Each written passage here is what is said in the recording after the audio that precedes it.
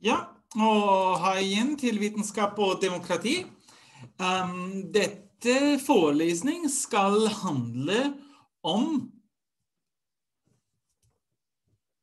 vitenskap og pseudovitenskap, og det skal jeg holde på engelsk. Jeg kan si noen ord noen ganger om hva det kanskje betyr på norsk. Og selvfølgelig vil vår Zoom-møte også være på norsk, men siden dere har ønsket at vi gjør det på engelsk, da gjør vi det på engelsk. Ok, da switcher jeg til engelsk. So this lecture is about science and pseudoscience, and it will come in three parts.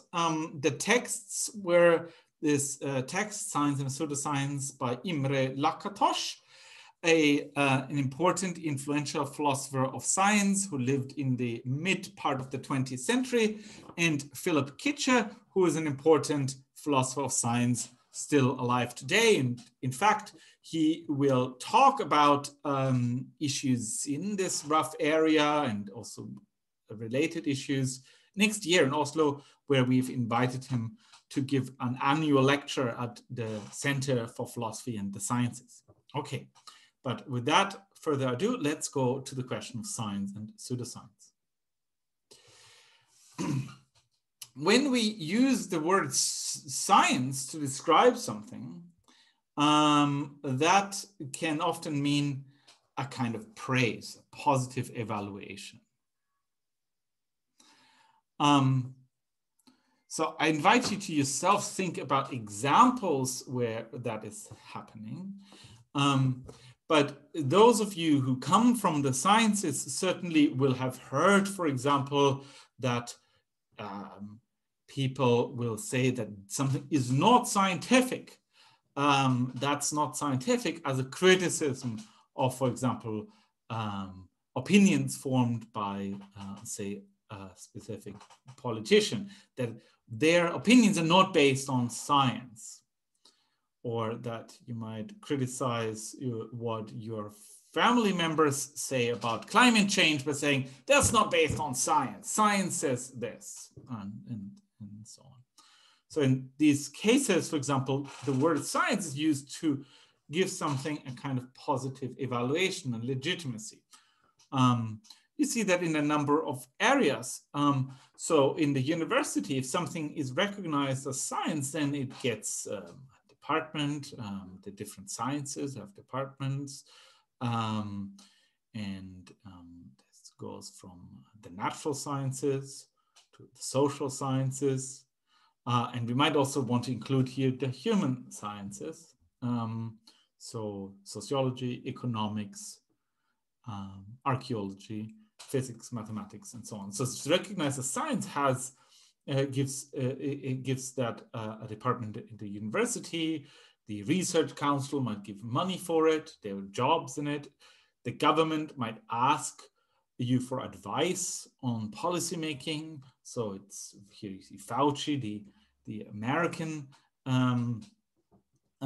research leader for the coronavirus policies. So he gives advice on the on what the science says about this, for example, and similarly, we have scientific advisory boards in the Norwegian context, and also to be called science is also leads to it being taught at school, for example. This is something that Kitcher talks a little bit about when you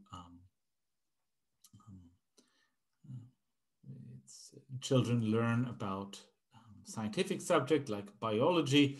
They do not learn normally about what, for example, some particular religion says about the origin of the universe.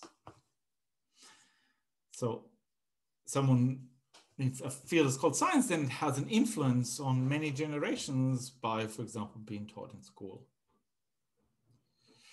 So this leads to two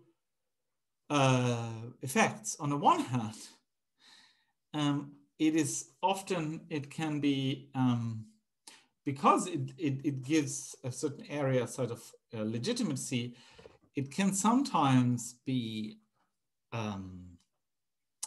beneficial to a certain group to disguise something that isn't science as science. They might not do this intentionally, but they recognize that that being called science gives you a kind of legitimacy. So, for example, creationists in the United States try to get creationist science into schools. But then the question is, when is that? There's then a question: when is that happening, or when is something really science? And so, for example, some people suggest, and like Lakatos, that Marxist science isn't really science, but they're trying to get legitimacy by being taught in schools. And then some other people might say that isn't really science.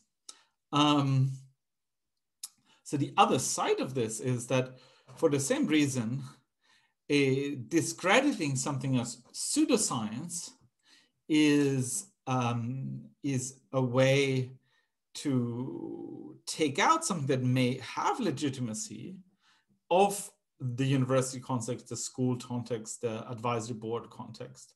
Here's an example that has gotten a lot of attention in the history. Lysenko was used by the Soviet government in the early 20th century to discredit lots of parts of science, like, for example, genetics, as pseudoscience, and therefore delegitimizing it. Okay. So this leads then to this big question: what exactly is the difference between science and pseudoscience? And it's going to be important in a number of different areas. On the one hand, it's important to distinguish what is in fact not science from what is legitimate science, but it's also important to answer those who claim that a particular area of inquiry isn't really science. And this can happen in many, like critical race science, for example, some people called only pseudoscience. So how does one respond to such a claim? Gender science, the same, has been called only a pseudoscience. So how does one respond to that? So that's then what makes this question, what actually is the difference between science and pseudoscience, really important. Okay.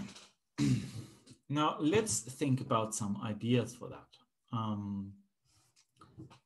And we'll discuss first some ideas that Kitcher and Lakatos reject. And then we'll see whether they have good reasons to reject it. A first idea that you might have is that science uses experiments. And I think many people who work in an experimental science, this seems very natural. That it's unlike people who just cook up ideas by sitting at home on their couch. Real science uses experimental evidence to support their results. So seems to suggest, well, that is an indication of science that uses experiments. Now, on second thought, though, this doesn't seem quite right. On the one hand, it doesn't seem like experiments are necessary for something to be a science. There are many sciences, it seems, that don't use any experiments. So mathematics doesn't use experiments, or it hardly ever uses experiments. Theoretical physics doesn't. Many parts of economics doesn't use experiments. Political science hardly ever uses any experiments. So it doesn't seem that it's a necessary feature of science that use experiments. There are also sciences that don't use experiments. And on the other hand, as Lakatos points out, it doesn't seem sufficient for science either. He points out that the medieval alchemists, which you see here a picture, they use something like experiments too. They did a lot of experimentations with complicated apparatus and so on to do experiments. So simply to do something like experimentation is not something that's sufficient for science. Okay, I want to make a meta comment at this point about these two words because they're important to know about. Something being necessary and sufficient. Okay, these are important words to know about. So the one is something is necessary for something, then it must be present for the other thing to be present. So if experiments would be necessary for science, then they must be present. And we see they must not be present because there's some examples where they're not present. Sufficient means then if something is a sufficient condition for something, then that thing, when that thing is present, then the other thing is also present. So here, when you have experimentation, then you also have science. And we see that's not the case because there can be experiments without science. So these are two important concepts to know about: necessary and sufficient conditions. We see them here at play. Okay, so now we get to another idea. Maybe science isn't all about experimentation, as we see in mathematics, as we see in theoretical physics. But what we see in those areas where we don't see experiments is proof, scientific proof. Science is proven right, while the other things are just faith or luck or guess, and science will have proof. Okay. Po norsk bevis. Now, I think that can sound plausible, that we don't know anything unless we have proof of it. Take the following example. Suppose that you have 100,000 tickets in a lottery, but only 10 of those tickets win. Okay, 10 of the 100,000. Do you know that if you buy a ticket, you will not win? Most people answer, it's certainly the case that it's 99.99% certain, not certain, that you don't win. It's very, very sure. Nevertheless, most people think you don't actually know that you won't win. So most think that they don't know that you won't win. So a possible idea then is that it's not enough to be very certain. It requires proof and certainty that to know anything. Then you might think that then certainly if one knows only something, if one's certain, requires it in science too. And that idea that we often don't have certainty then is often used by people who criticize certain areas of science to say, well, these are not really, we don't have proof in these areas. So it's only a theory, okay? So you find this discussed quite a bit in the article by fellow Kitcher. So climate change skeptics, creationists often argue that, or say that evolution or climate change is just a theory. It's not proven. We don't know that it's true.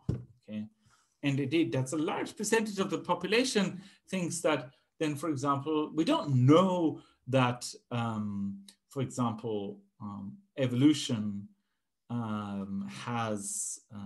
is the source of is what brought humans into being. So here's data from the United States that in 2019 we see that 40% of people in America believe that God created man in its present form. So the skepticism toward evolution is indeed widespread.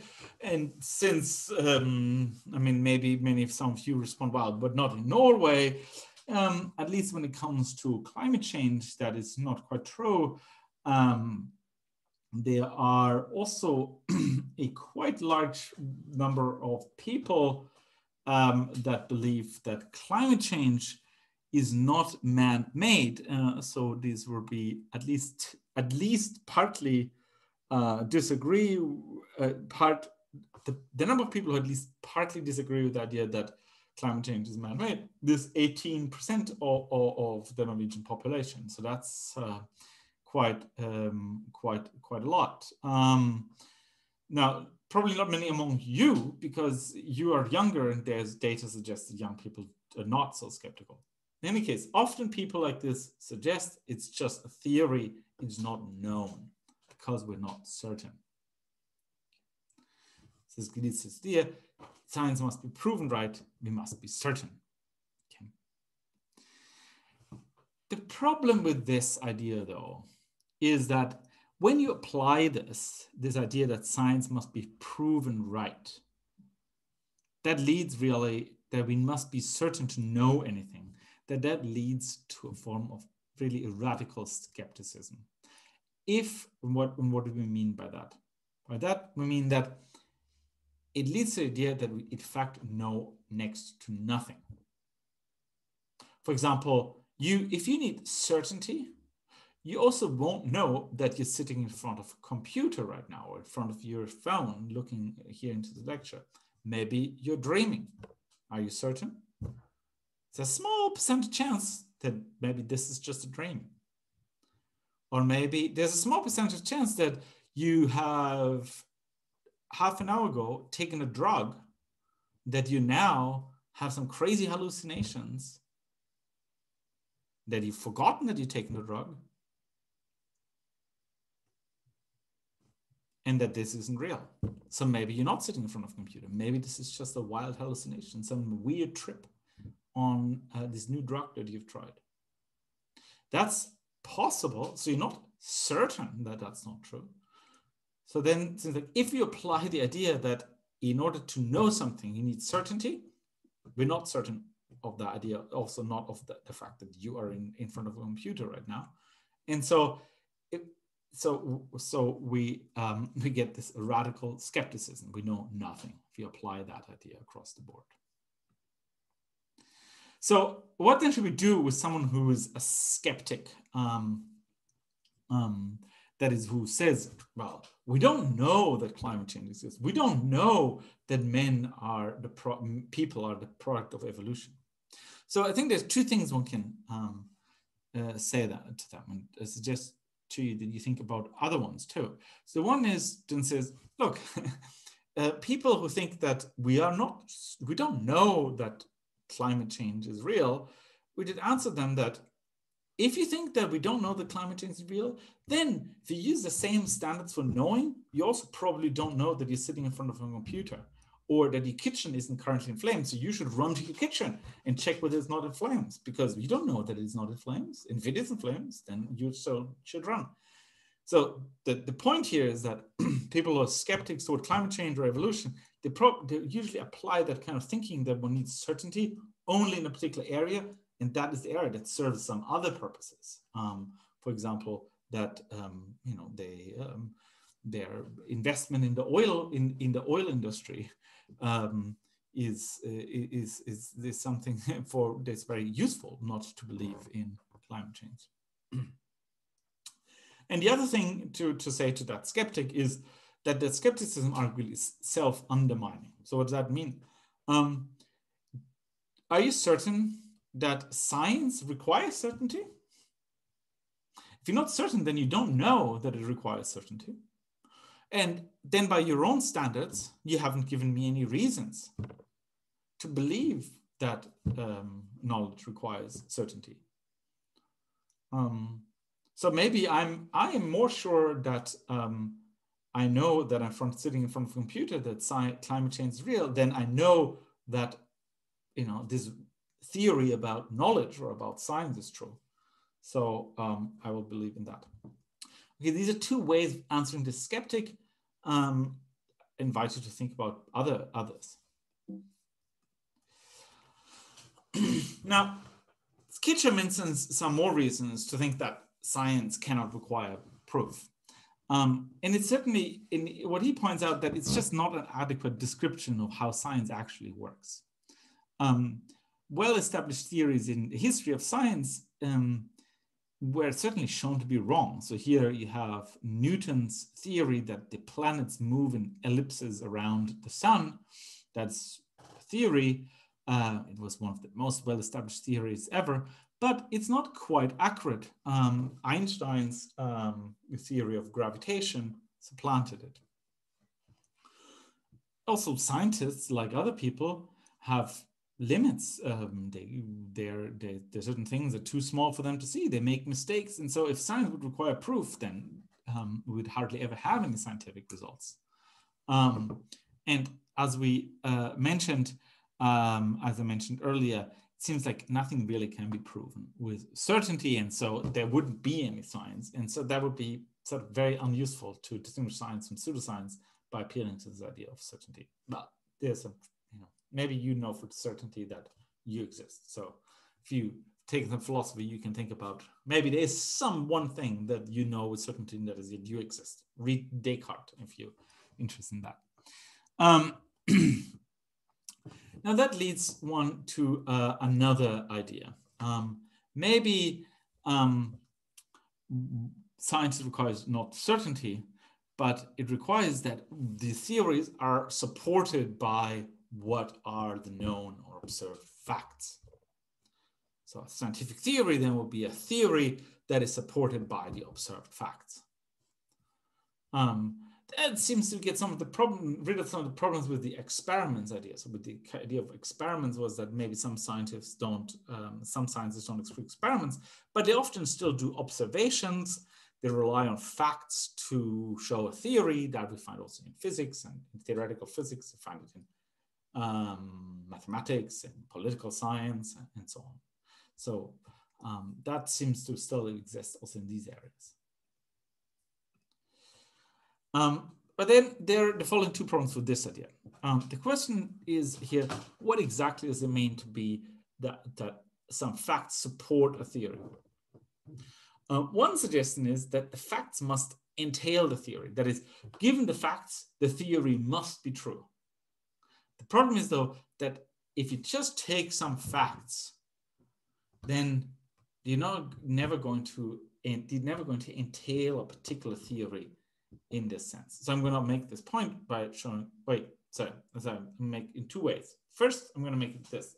So take the observed facts about the movement of the planets. Those facts do not entail Newton's theory that the movements are elliptical. And that was true even before Einstein. It didn't entail that because the movements are not in fact elliptical. They are slightly different because that's only true when you take away the forces coming from the gravitational field of all the other planets and all the stars and all the comets and so on. They would just slightly distort these ellipses. So these facts of observation will not entail Newton's theory exactly. You need to abstract away from a lot of details. And so it doesn't actually, the theory is never directly entailed by the facts. The way I love to make this point is that by looking at how to fit a graph through some points. So suppose you have made some observations and then you have these data and you plot them. There's many different ways you can have a theory about what these data mean that are compatible with those observations. So there's many different curves that can be fitted through a number of observations. How you do that is not a matter of just the data, it's a matter of the data plus some independent reasons to think that a certain type of theory must be right. So many curves or theories are compatible with the data. You need something else than data to come up with a theory. So that means science, it can't just mean that the theory must be something that's entailed by the data. That is not true for any finite number of data. And another question here, of course, is exactly what an observation is and exactly what facts are that are supposed to support the theory. Now, let's look again at the issue that we talked about last week, Clifford's evidentialism. So there's a general problem here. So Clifford, remember, had the idea that you should believe something only if you have good evidence for it. But now we've seen there's a problem here. That if a pseudoscience hides a science, it tends to appeal to something that at least resembles evidence too, or something that is the pseudoscience treats as facts or observations. And if science is discredited as pseudoscience, as Lysenko did in the Stalinist Soviet Union, it's often claimed that what it says is evidence isn't really evidence. So the problem is that if you want to support theory by evidence, there's a certain kind of holism there. You already need to make some assumptions in order to support any theory by the evidence.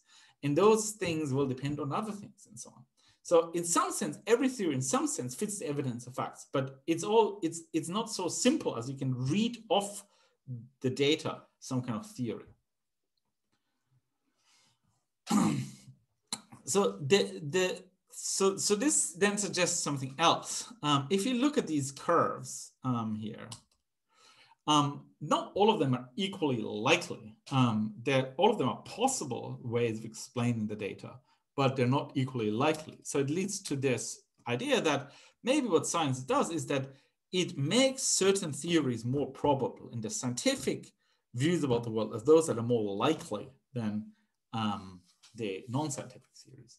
So evidence supports some theories to some degree, but there's some chance that it's wrong. We'll see in the next part of the lecture that Karl Popper, the philosopher, thinks that cannot be right.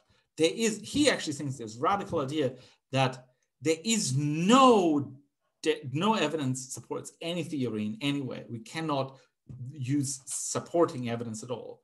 We cannot ever make any theory more probable. I actually think that he's wrong about this, and probabilism is it's a pretty good theory, that scientific views about the world are those that are more likely true than the non-scientific ones. But we'll get to that in the next part of the lecture. Thank you for now.